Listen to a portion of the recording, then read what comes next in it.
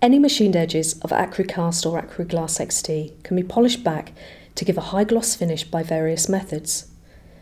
This finishes off the manufactured product and presents them in a professional and premium manner.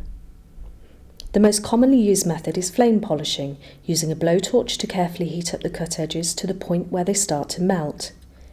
This method gives excellent results, but it requires a degree of skill to heat the material evenly and to just the required temperature, without burning it or causing crazing.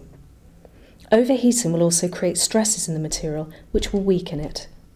The time taken to achieve a polished finish is dependent on the area to be polished and the distance between the flame and the workpiece.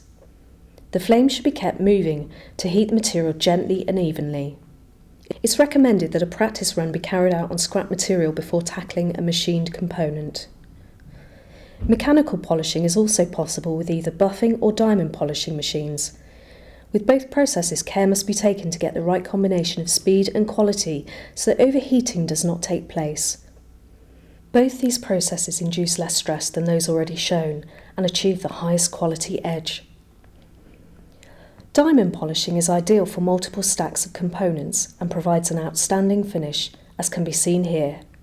However, it's important that the correct machine speed is set to avoid overheating. Please check with your machinery manufacturer for their recommended settings.